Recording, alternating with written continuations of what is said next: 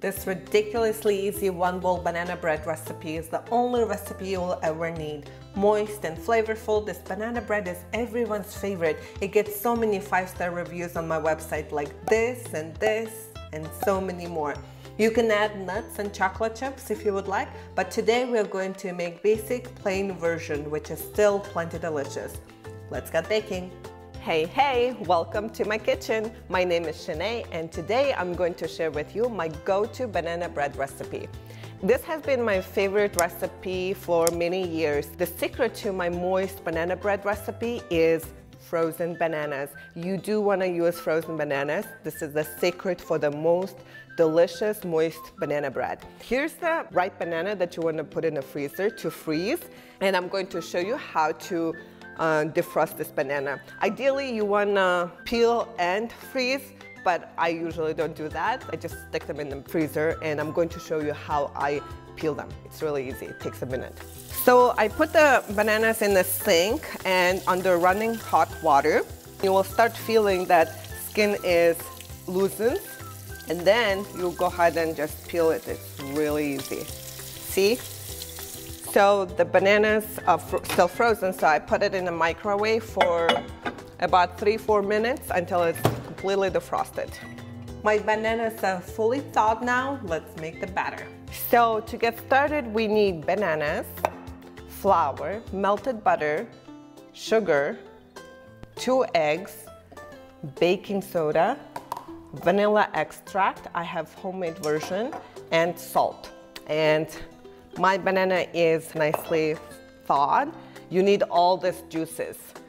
This is what will make our banana bread super moist. So this recipe makes 2 banana loaves or 24 muffins. Now that I have kids, I like to make muffins because it's so much easier to serve. And what we'll do is with a wooden spoon, we don't need any mixer or anything, and we'll just go ahead and mash it up. Today, I'm going to make 1 banana loaf and 12 muffins. Bananas are looking perfect now. They doesn't have to be perfectly smooth. And into the bananas, we're gonna pour in butter and sugar and eggs. I like to break the eggs in a separate dish and beat them lightly and add it into the batter. And we'll mix everything until nice and smooth.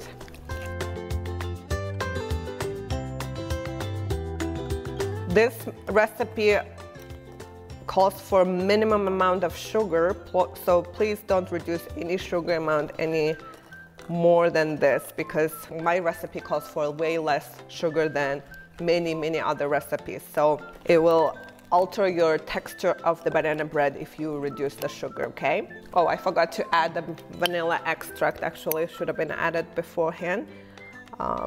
About 2 teaspoons, but I don't measure. And we'll add the dry ingredients last so that we don't overmix the batter. We don't want to overmix the batter, otherwise it will become dense and dry, and you don't want that. Now into the mixture, we're going to add flour and 1.5 teaspoons baking soda.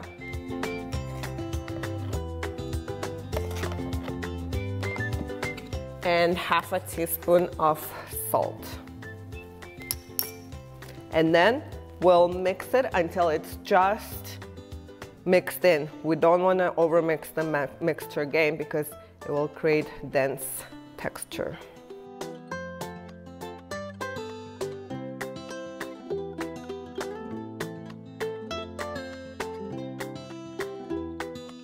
Okay, my batter is ready, and I'm going to divide it into 12 muffin cups.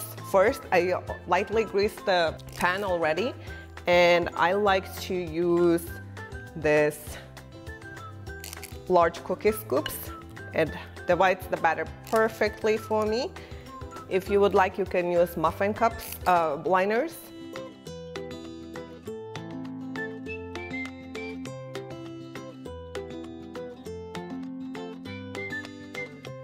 Okay, muffins are ready. Now I'm going to lightly grease the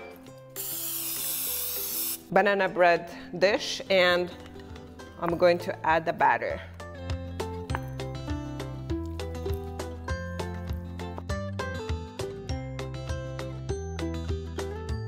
This looking good, and banana bread bakes for about 50 to 60 minutes, but muffins bake about 20-25 minutes. So I'm gonna put them all into the oven and I'll remove them at 25 minutes and we'll continue baking the banana bread. And I'll show you when they come out. And banana bread is ready.